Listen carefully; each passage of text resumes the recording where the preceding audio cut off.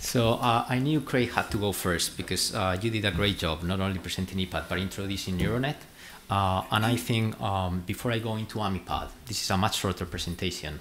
I just would add one thing. I mean, all the Neuronet scientific committee, we met at the beginning of this week.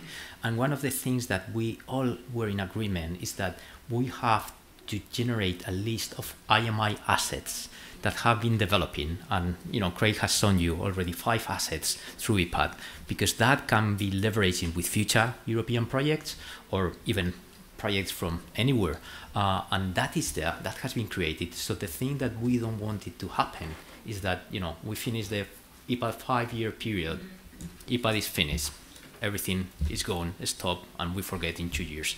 That will really be a shame. So, I mean, we should keep this in mind always in all our Neuronet talks. We are trying to work together to generate a full, let's say, roadmap of assets that are already there for all of us to use and use in research. So now I go into AMYPAD. AMYPAD is amyloid imaging to prevent Alzheimer's disease.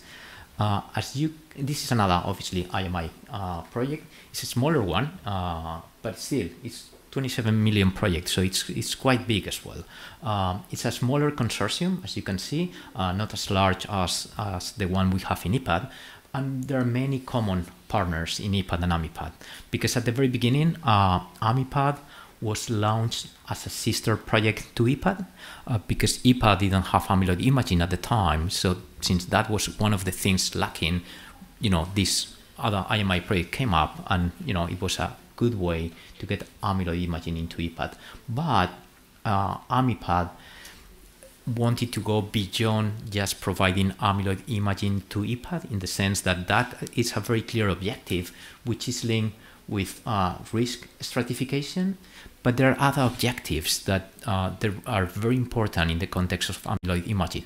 Probably many of you are aware of the IDEAS studies in the US, which is a study that is bringing the diagnostic value of amyloid imaging in clinical care. So then AMYPAD developed 2 big studies, which are done by Work Package 3 and Work Package 4. Work Package 3 is in charge of what we call the diagnostic study, and it's very similar to the IDEAS one, and I will get into it with a little bit more detail in the next slides. So basically, we want to provide value, and we want to show the usefulness of amyloid imaging in creating a diagnosis, a clinical diagnosis. So that's the whole point of the diagnostic study. Diagnostic certainty, patient management. What is the value of amyloid imaging? Then we have what we call the prognostic study. The prognostic study is very much linked to AMYPAD, but now it's linked to other cohorts, as I will explain, because we want to understand the very beginning of amyloid deposition, the very beginning of the natural history of Alzheimer's disease, and how that interacts with other markers that we may be measuring CSF, like AMYPAD has, etc. So it's 2 completely different studies, and then obviously both of them can share disease modeling. Disease modeling can be performed in this cohort, and it can be performed in this cohort. So we will probably be using both cohorts to try to do disease modeling at different stages of the disease. So just, the diagnostic study, we are aiming 900 patients from memory clinics. You will see that we are doing quite well. 900 will have baseline, 300 will have follow-up PET. So in total, we are aiming for over 1,000 scans, 1,200 scans. The prognostic natural history study, we are aiming to do 2,000 baseline PET imaging in a very early stage of the disease, and 1,000 of them will have follow-up. So in total, 3,000. In total, the whole AMYPAD study is aiming to do over 4,000 PET imaging study. Some of them are going to be dynamic, which is much more costly. So the first study, the diagnostic study, as I said, the aim is to determine the impact of amyloid PET imaging on the diagnostic thinking in the workup of patients, not only with MCI and dementia. We decide to innovate a little bit, and I have to say that I think, usually Europeans, we always take the first step in innovation, and we are more brave in going to early stages of the disease. So we decide to include this population with SCD, subjective cognitive decline, those fulfilling what we defined years ago by the SCD International Working Group, SCD plus criteria. So those are going to be part of that. So we want to test the hypothesis that an etiologic diagnosis with very high confidence is reached earlier if you add amyloid imaging into your diagnostic workup.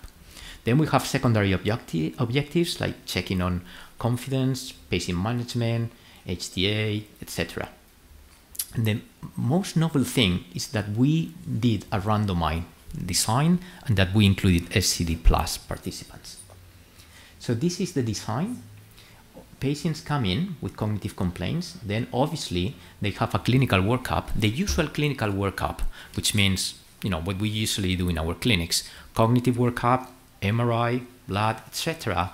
We come with a syndromic diagnosis, which may be SCD plus, MCI, or early dementia that we think may be related to Alzheimer's disease, and then they are randomized.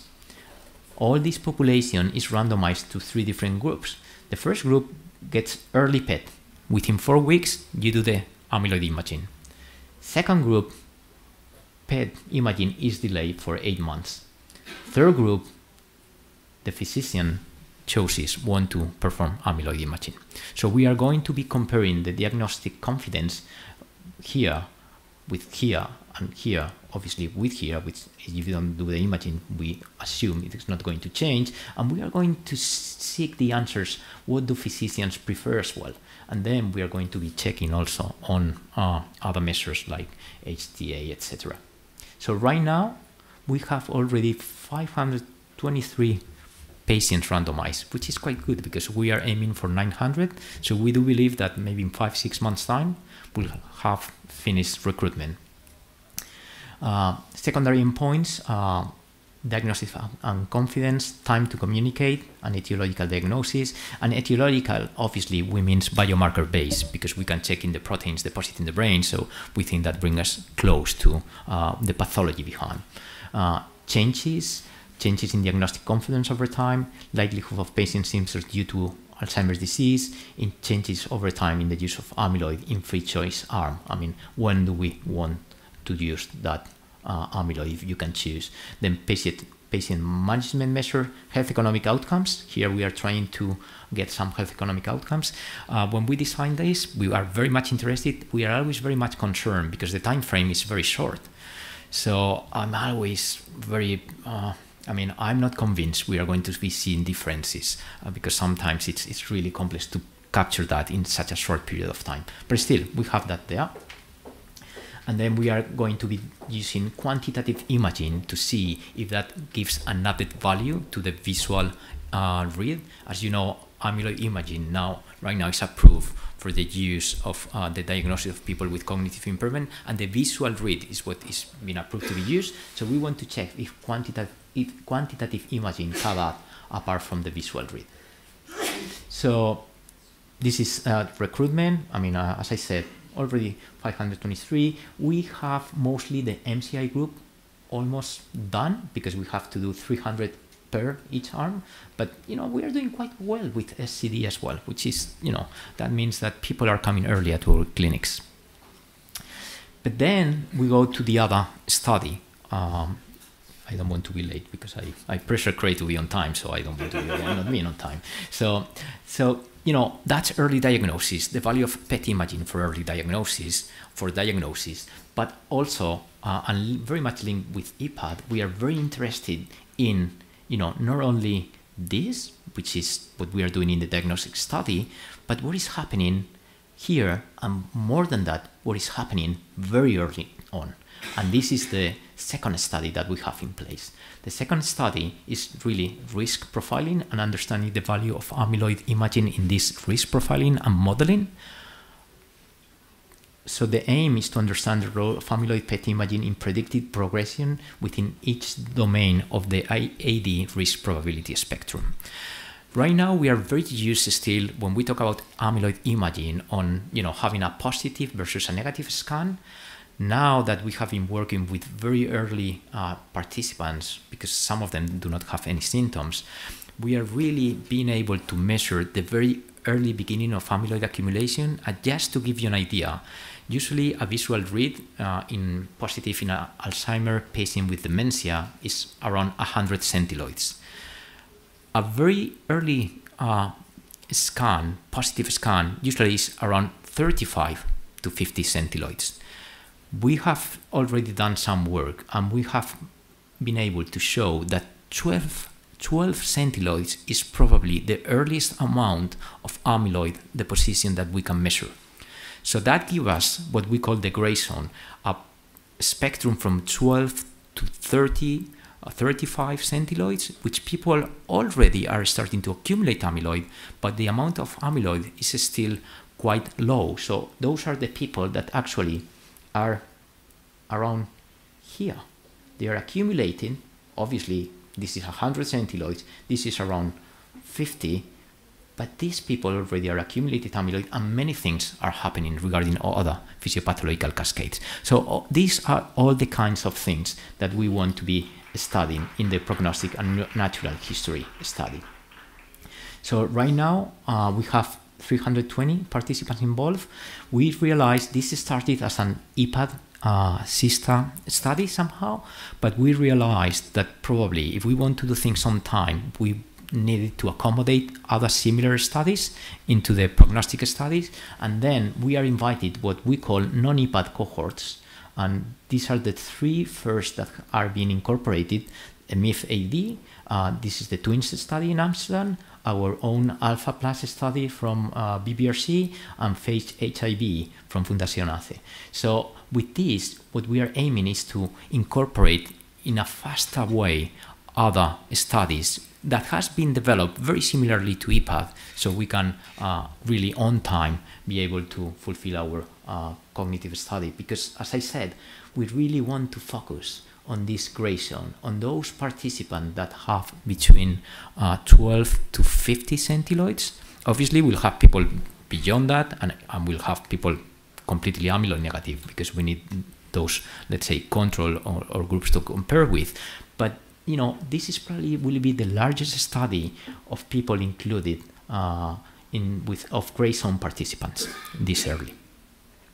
We are going to be doing dynamic scans, and we are going to be having longitudinal PET imaging in at least 50% of those participants.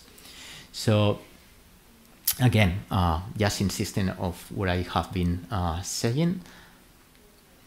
Right now, as I said, we have like 320 participants, but you know, we have to realize that when we look at the numbers, really, we mainly started here in January this year. So over these 10 months, we have included these participants. Now we are included all these new cohorts. So likely we are looking forward 2020 to go, you know, over 1,000 participants for sure. I mean, at the end of 2020, we'll be close to the 2,000. That's what we are thinking of. So, early diagnosis. This is the AMYPAD diagnostic study. We'll see the positive and negative predictive value in real life setting, and we insisted in having a real life setting for the diagnostic study. That's why those were patients coming into memory clinics. They did the usual workup, and then we randomized into the AMYPAD trial part. We will see if there is an actual change in management, and obviously we are looking for cost-effective implementation and reimbursement possibilities. The prognostic study will check on the value of quantitative PET in very early stages, mainly preclinical, who is at most risk of developing dementia, and when can we intervene, and how can we best measure the impact of treatment. That obviously we think that's going to be leveraging in the future with trial design.